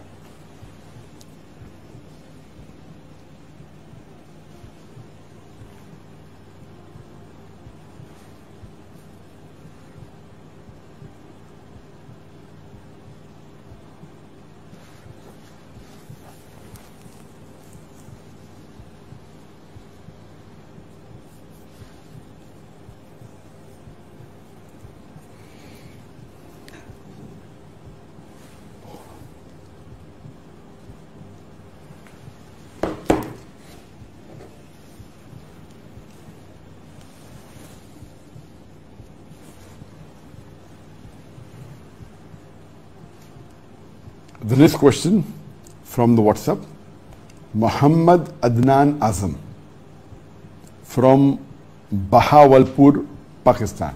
Assalamu alaikum. Wa alaikum assalam wa rahmatullahi wa barakatuh. Sir, what was the religion of the Arabs before Islam? Idols in Kaaba before Islam represented which religion? Is there any similarity between Hinduism and the religion of the Arabs before Islam? Which is the oldest religion in the world? The question posed is what was the religion of the Arabs during the time of the Prophet? And there were idols in the Kaaba before the last and final messenger. So which religion did they follow? Is it similar to Hinduism? And is it, which is the oldest religion in the world? Regarding the religion of the Arabs at the time of Prophet ﷺ and before, they were pagans, they were mushrikeen, they were idol worshippers. And at the time of the Prophet, there were about 360 idols that were there in the Kaaba. Were they similar to Hinduism? No, different. There may be certain rituals that were similar, but as a whole, they were different. They were mushrikeen, they were not Hindus, they were idol worshippers. Because in Hinduism, there are 33 crore gods. There are 330 million gods. Here, only 360. So you cannot compete with Hinduism and with the pagan Arabs. Regarding the last question, that which is the oldest religion? The oldest religion in this world is Islam. Islam, many people have a misconception that Islam is a new religion which is 1400 years ago, and Prophet Muhammad, peace be upon him, is the founder of this religion. Islam is there since time memorial, since man set foot on this earth. And Prophet Muhammad, peace be upon him, is not the founder of the religion of Islam, but is the last and final messenger of Islam, and the first messenger is Adam, peace be upon him. So when man first set foot on the earth, Islam was there. It's the first religion. It is the oldest religion. And the first messenger was Adam, peace be upon him. And the oldest religion is the religion of Islam. And the first messenger is Adam alayhi salam, and the last and final messenger is Prophet Muhammad, peace be upon him. Hope that answers the question.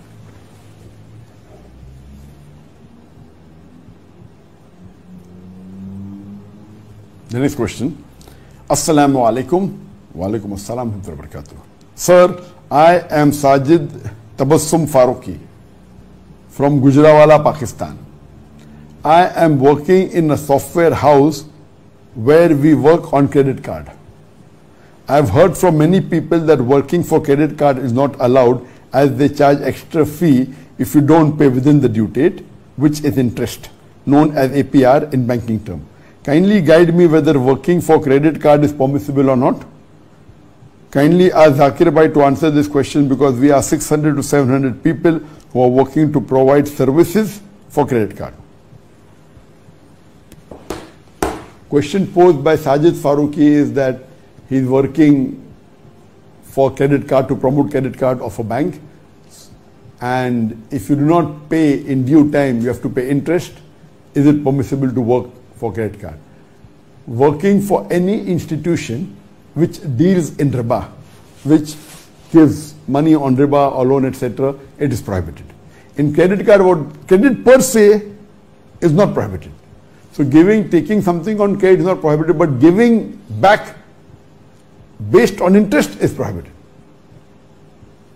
So in credit card, what happens is that they allow you to use the credit facility depending upon the amount permitted for you, and you are supposed to return it back within 1 or 2 months. If you don't do, then they start charging interest, and the interest is exorbitant.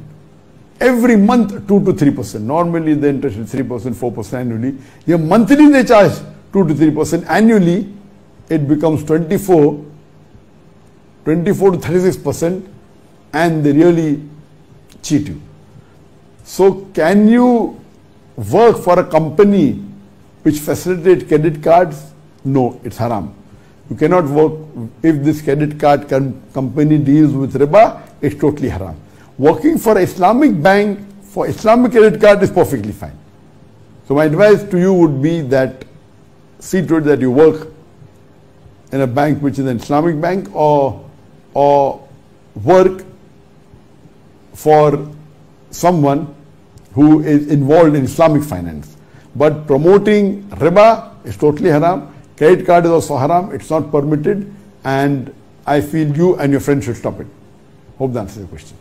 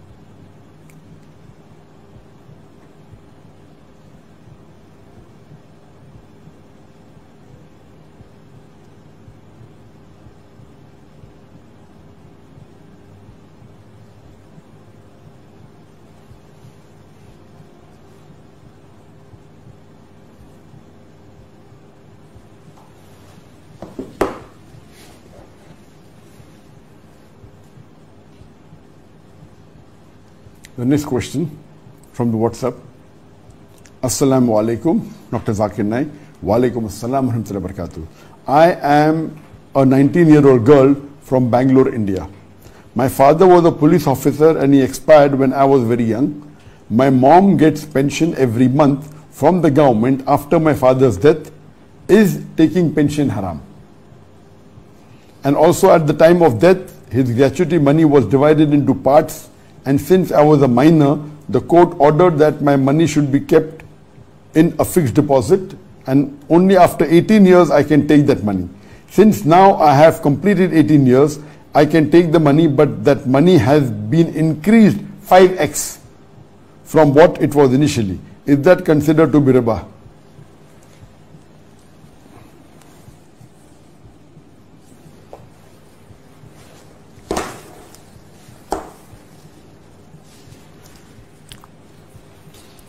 The question posed is that the sister said that she's 19 years old, and when her father expired, all the pension was kept, and the court ordered that it should be kept in an interest-based bank. And now that she become more than 18 years old, she's got the money, but it has increased 5 times. That means in the past 18 years, the money has multiplied 5 times. So is it permitted, is it haram for her to take it or not? As I mentioned in my earlier answer that riba is haram in Islam, Allah says in the Quran in Surah Baqarah chapter 2 verse number 278 and 276 that if you give up not the demands of riba, take notice of a war from Allah and His Rasul. Allah and His Rasul will wage a war against you if you do riba. Giving riba, taking riba, facilitating, being a witness, all are haram. So what should you do now? The money that your father taking pension is allowed, but that pension money was put into an interest-based bank, which is totally haram. But the Allah says in Surah Baqarah chapter 2 verse 279, you can take your principal amount back. So sin charity, because that is haram, you cannot utilize it, and you can use it for dawah, povit, etc. But you cannot use it yourself because that money is haram. Hope that answers the question.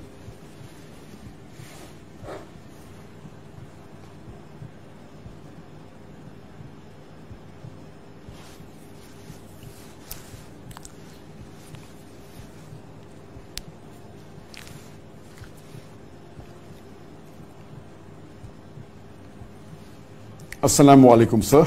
Wa alaikum assalam wa barakatuh. My name is Hassan ibn Khalil. I live in Bangladesh and I am a student. If we are invited to a person's house and the person is a Hindu or maybe of any other religion, when the time for prayer arrives and some reason if I cannot go to the mosque to pray my salah, is it permissible for me and my family to read salah in that person's house? Thank you very much. Regarding if you are visiting a non-Muslim friend, he may be a Hindu or any other religion, and if the time for salah is then you cannot go to the mosque, can you pray in the house of a non-Muslim? Basically, you should understand that for a man, as far as the 5 Fard salah are concerned, it is compulsory for a man to offer his 5 times salah in the mosque in congregation. If, according to Imam al-Dhahabi, that if you do not offer your regular congregation salah without a valid reason, it is the 65th major sin. So praying in the mosque is compulsory. And there are various evidence. It's mentioned in Sahih Bukhari, volume number 1. Hadith number 657, that the Prophet said that if the hypocrites would have come to know the reward for praying the Isha and the Fajr Salah, they would have come to the mosque crawling on the knees. I feel like telling the muazzin to give the aqama and ask someone to lead the Salah so that I can go and burn the houses of those Muslims who do not come to the mosque for the congregation Salah. From this hadith we come to know that praying in the congregation Salah in the mosque is fard. This is another hadith in Sahih Bukhari, volume number 3, hadith number 2420, in which the Prophet said that when the adhan was proclaimed, he felt like telling the muazzin to give the aqama and asking someone to lead the salah, and it was the compulsory congregation salah. And he felt like going behind and burning the houses of those people who did not come for compulsory congregation salah. Those men who did not come to the mosque for the compulsory congregation salah. So there are various hadith which proves that praying in the mosque is fard. So number one, you should always pray in the mosque. But if there's a hypothetical situation where you go out and you have gone to visit someone who's far away and you cannot go to the mosque, then what is it? How do you pray? If you have gone to a non-Muslim's house, whether it be a Hindu or a Christian, etc., is it permitted to pray in a non-Muslim house? First, the first salah should be prayed in the mosque, but if you have gone somewhere out which is far away from the mosque and you cannot, in this situation, you can pray in the house of a non-Muslim as long as the place where you are praying, the room where you are praying, it should be free from any idols or any pictures. And you can take a clean cloth. If you have a sajjada, pocket sajjada, very good. If not, take a clean cloth or ask for a clean towel or a clean bed sheet, and you can put it on the floor and pray. See to it that there are no idols. You can easily identify where the Qibla is. You can take out your mobile phone and there are many apps. You identify where the Qibla is and play in the direction of the Qibla, but see to it that where you are facing doesn't have any pictures or any idols, and the room where you are praying should not have idols or picture. As long as the place you are praying is clean, you can pray in a non-Muslim's house, whether it be Hindu or a Christian, if it's far away and you cannot go to the mosque. Hope that answers the question.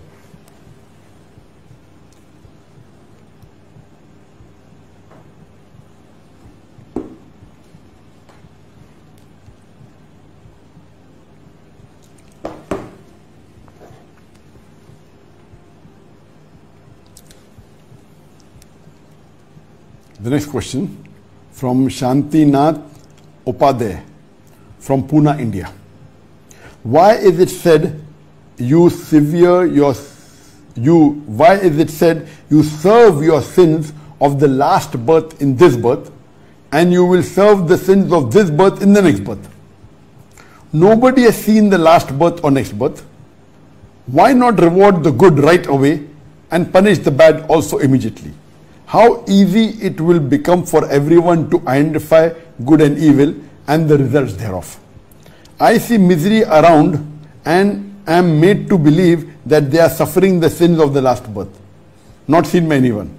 And then there are those who are enjoying life, though they are living through wrong means, they will suffer in the next birth. Again, nobody will know whether they will suffer or not. Request you to answer. Thank you. Shantinath Upadhyay, who I believe is a Hindu, has posed this question that they're suffering in this world, and you ask them why they're suffering in this. So they say because they have sinned in the previous birth. And if people who are bad and do illegal things and wrong things, yet they're enjoying life, the people say that they will get the punishment next birth. He said this is illogical. He doesn't agree that there's something like next birth or previous birth. And he believes that if a person does something wrong in this world, he should be punished immediately, so that people will know and people will follow the good. Believing that if he did something wrong because he did something wrong in the previous birth, he's being punished here, or if he does something wrong, he'll be punished in the next verse, is illogical. I do agree with you that if you read in Hinduism, there is nothing like reincarnation. There's something like Punarjanam. It's mentioned in the Veda. Punarjanam means next life. We Muslims also believe in next life. But when the Hindu scholars, they could not identify what is the logical reason that some people are born handicapped, some people are born healthy, some people are born poor, some people are born rich. So they came up with this philosophy of samskara, means cycle of birth, death and birth. And they started saying, they gave a theory that the person is now suffering because God cannot be unjust. How can someone suffer without any reason? So they came up with the philosophy that in the previous birth, he did some sin, therefore he's suffering in this birth. And if some people who are enjoying life and they're doing by wrong means and they are not being punished, they'll be punished in the next life. So this philosophy was brought up by certain scholars, but it is not mentioned anywhere in the Vedas. The Vedas speak about Punarjanam, next life, which we Muslims believe in the hereafter. But there is nothing concept of birth, death, birth, death, birth, death. this is only this samskara or cycle of birth and rebirth is propounded by Hindu scholars, but nowhere to be found in the Vedas. So I do agree with you, brother, that this concept of birth, rebirth is illogical. It is not even actually a part of Hinduism, and even Islam disagrees with it. Coming to a second part of the question, that if someone does something wrong, we should punish immediately. Why wait later on? It's illogical. It's like you telling me that when you go to a classroom and you are in that class for 1 year, so if the student is weak, before the examination fail him, of course he'll object. You cannot say that if a person is not answering the question asked by the teacher, you fail him immediately. Yes, he may get less mark, but the final result is only after the examination. The examination will take place at the end of the year, then only will the result come out. You cannot say that it's very evident that the student is not studious, fail him. Similarly, this life is a test for the hereafter. Allah says in the Quran in Surah Mulk chapter number 6 and verse number 2, Alladhi khalaqal mauta wal hayata. It is Allah who has created death and life to test which of you is good indeed. So this life is a test for the hereafter. And there is a period. An average human being lives for about 75 to 80 years. The lifespan of gents is about 76 years. The lifespan for women is a bit more than 80 years old. Some people may die early at the age of 10, 20, 40. Some may live 90, 95 years old. On an average, a person lives for about 70 to 85 years. If he does sin, sometimes he's punished here, sometimes they left hereafter. You cannot say, no, you should be punished here. Sometimes they're arrested by the police, he's put behind bars. Sometimes Allah gives him disease, gives him sickness, gives loss in his business, he's punished here. But it's not a requirement that he should be punished here. Like in the class, you cannot say he failed unless he gives the examination. So similarly, there is no concept of life after death. Sorry, there is no concept of rebirth cycle, but there is a concept of life after death. And this life is a test for the hereafter. So Allah subhanahu wa ta'ala wants to test who believes in the message of Allah. If a person does something wrong and immediately gets punishment, and someone does good and immediately gets punishment, he immediately gets the reward, then where is the test? Allah wants to test whether you believe in the message of Allah subhanahu wa ta'ala or not, whether you believe in his signs or not. So that is the reason some of the punishments you get here, but the balance is in the hereafter. Allah says in the Quran in Surah Al-Imran chapter number 3 verse number 185 that kullu nafsun zaikatul maut, every soul shall have a taste of death, but the final recompense will be in the hereafter. For anyone who has achieved the objective of this life and has entered the paradise and has stayed away from the hellfire, has achieved the objective of this world. That means it is said that every soul shall have a taste of death. But the final reward is in the akhirah, in the hereafter. Part reward you may get here in this world, part in the grave, but the final is in the akhirah. You may get punishment, part in this world, part in the grave, but the final is in the akhirah. So that is the reason there has to be life after death. Imagine if you know Hitler, he is the person who has killed the maximum human beings. History tells us he has incinerated 6 million Jews. Now if you catch Hitler today and you punish him, what punishment can you give? Maximum you can burn him. That will compensate only for one death. What about the balance 5,999,999 people he killed? So in this world, as you are saying, why don't you punish in this world?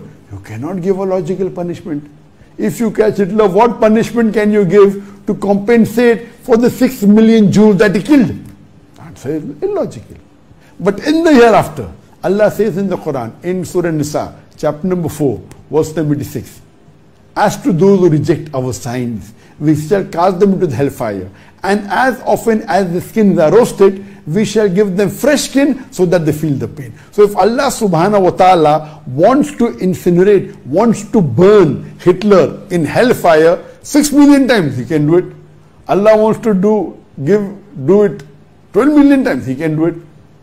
This verse of the Quran has a scientific evidence. When Allah says, he shall give them fresh skin so that they shall feel the pain, Today science tells us that there are pain receptors in the skin. And if a person has a burn injury, so doctor takes a pin and pricks it on the area of burn. If he feels pain, the doctor is happy that the pain receptors are intact. If he does not feel pain, the doctor is sad, the pain receptors have been destroyed. So the Quran talks about the pain receptors and says that as often as the skins are roasted, we shall give them fresh skin so that they shall feel the pain. So if Allah subhanahu wa ta'ala wants to punish Hitler 6 million times and burn him, he can do it in Akhirah. In this world you cannot.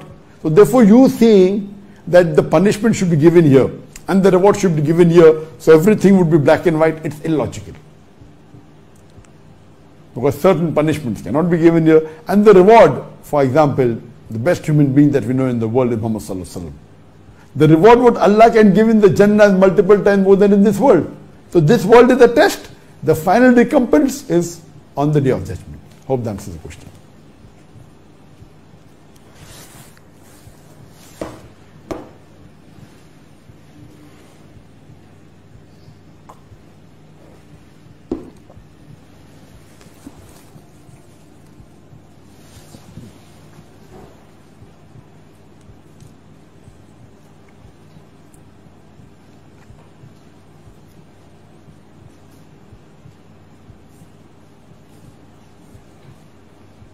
The next question. Assalamu alaikum. Wa alaikum assalam wa barakatuh. I am Mukarram from Bihar, India. Many people are doing wrong things. For example, many people take bribe. And they tell that after some time they will do tawbah. And Allah will forgive them since Allah is Rahman Rahim. Ghafur Rahim. How will I respond or clear out the misconception? But the Bukhara said that some people involved in sins like bribing and they continue, they said that inshallah before we die we will ask for forgiveness. Allah will forgive us because the Rahman Rahim is Ghafur Rahim, is most forgiving, most merciful. So how to convince them not to do this thing? When these people say that they do major sins like bribing, etc., and they say that they will ask for forgiveness and Allah will forgive them, there are 5 criteria to be fulfilled before Allah accepts your forgiveness. When you do tawbah, there are 5 things left. Number 1, you have to agree what you're doing is wrong. Number 2, you have to stop it immediately, not after 5 years or 10 years. Immediately. Number 3, see to it you don't do it again. Number 4, repent and ask for forgiveness. Number 5, if you can undo it. Means if you have taken bribe for someone, you have to return the bribe back. You have to undo it. If you have done a sin which you cannot undo, it's different. But the bribe of theft, you can undo it, you can give it back. So even those people who continue doing bribing thinking that they'll ask for forgiveness, first of all, if they know bribing is wrong, they have to immediately stop it on the spot, not after 1 year or 2 years. This will not be accepted. And the last criteria is that they have to undo it, they have to give it back if they have robbed, if they have bribed. So if they have collected all the bribery for several years, collected a lot of money, if they want to repent, they have to give it back. So what is the logic of taking bribe? And secondly, how will you know how long you want to live? You think, okay, I will do this major sin of bribing or drinking alcohol for 10 years and then ask for forgiveness. How do you know you are going to live for 10 years? Therefore, to give this argument that I will continue with my major sin and then ask for forgiveness, Allah is Ghafur Rahim, is totally illogical. It is very dangerous and it doesn't fulfill the criteria. The best is when you come to know it is wrong, you stop it immediately. See to it you ask for forgiveness, you don't do it again, and see to it that you can undo that wrong what you have done. Hope that answers the question.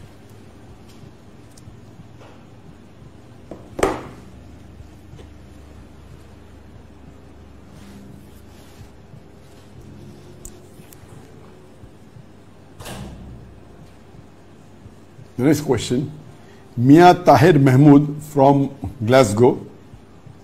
UK, Muslim. I want to publish Dr. Zakir Naik on pamphlets, brochures, mobiles and billboards on my own expenses, so that non-Muslims watch you more.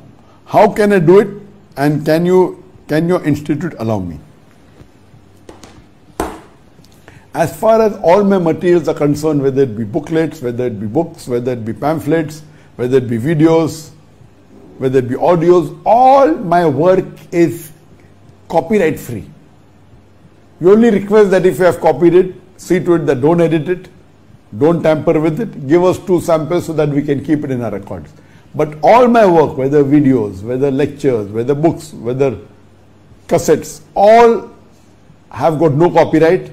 The more you copy, the more sawab you get. So as far as copying and distributing is concerned, there is no problem at all. Regarding question that how can you increase it in the social media? Whatever ability, depending upon your speciality, are you a specialist in social media? Do you have knowledge? What is you can always utilize it. I don't know what's your following on the Facebook or on the YouTube. If you have a large following, of course, you can share these videos, you can give WhatsApp messages to your friends. There is no harm at all. And inshallah, you'll be rewarded, and Allah will give you ajr in this world as well as akhirah.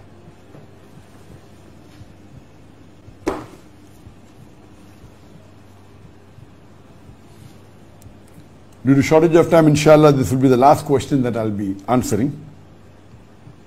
Assalamu alaikum wa rahmatullahi wa barakatuh. Wa alaikum assalam wa rahmatullahi wa barakatuh. Saeed Abdul Hafiz from Accra, Ghana. Doctor, please, during Salah at the last rak'ah, when you're doing tashahhud, you are supposed to look at your finger or where your forehead is touching. Are you supposed to look at your finger or where your forehead is touching? Jazakallah khairan. We thank Allah subhanahu wa ta'ala for giving you to us. The whole world will look unto you. Jazakallah khairan for your efforts in the deen.